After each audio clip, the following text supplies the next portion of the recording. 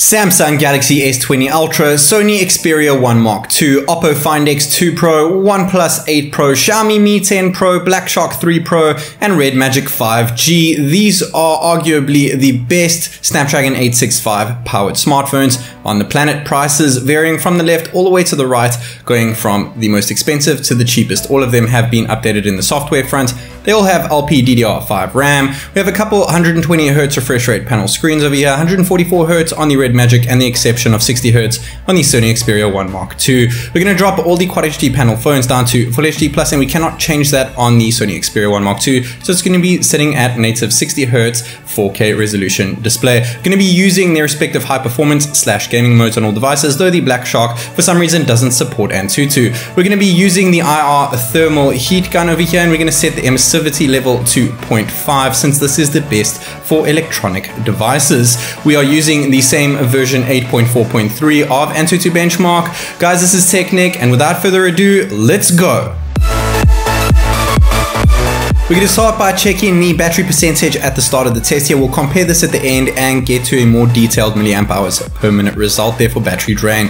Also checking the devices in degrees Celsius over here, just the center of the device measuring battery and CPU over here. Once again, we will test this out at the end, but the Oppo Find X2 Pro seems the hottest right now, and the Samsung S20 Ultra being the coolest at the current moment. We're going to go ahead and start the test from the left all the way to the right over here, and we're going to speed things up now and then so that I don't keep you guys here all day. But as for now, you can see at the bottom 100% real time at the start of the test over here to see how gorgeous all of these wonderful phone displays look, especially being the 4K panel on that wonderful Sony Xperia 1 Mark II. We sped things up a little bit over there, I'm not sure if you guys noticed, and we've slowed things back down to real time. What you're seeing is what I'm seeing. Remember guys that the Xperia 1 Mark II is the only one set to 60Hz, and the reason why I dropped the other panels down from Quad HD Plus to Full HD Plus is because the Samsung cannot do QHD Plus and 120Hz at the same time. Unfortunately for the Sony Xperia 1 Mark II, we cannot actually change the screen resolution down to WQHD or even Full HD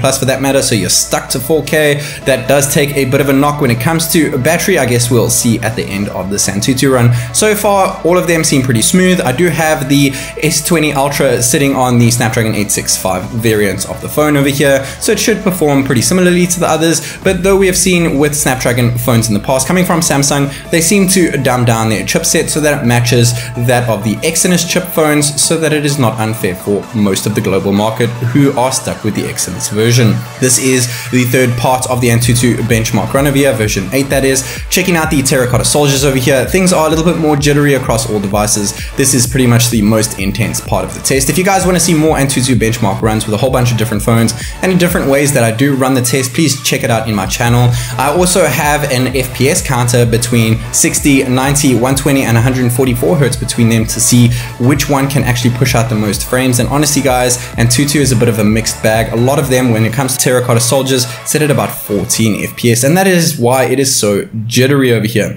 We're gonna skip through once more, and we're gonna get to the scrolling effect of all the phones, and we don't really have them side by side over here. I have done quite a few of screen refresh rate comparisons on my channel. Also make sure that you guys go check that out. They all seem pretty smooth over here, and must say I am impressed with the Sony Xperia 1 Mark II's motion blur reduction, which I have set enabled over here. At the end of the test, we have the biggest battery drain being the Oppo Find X2 Pro with -7% and 24.9 milliamp hours per minute, with the best battery drain being the Sony and Samsung with 16.7 milliamp hours per minute, though the Samsung did drain by just 4%. The Sony drained by more, but it does have a much smaller battery. And now we're going to go ahead and test out the heat dissipation, the heat management on each device. Like I said earlier, I'm testing out the heat from the center of the phone, so it picks up CPU, GPU, and battery all together over here. So when it comes to the final results here, the coolest phone overall is the S20 Ultra, but the one that gained the least in degrees Celsius was the Black Shark 3 Pro, only adding 13.2 degrees Celsius, with the OnePlus 8 Pro surprisingly added 18.9 degrees Celsius, and the Oppo Find X2 Pro was the hottest overall with a whopping 54.6 degrees Celsius.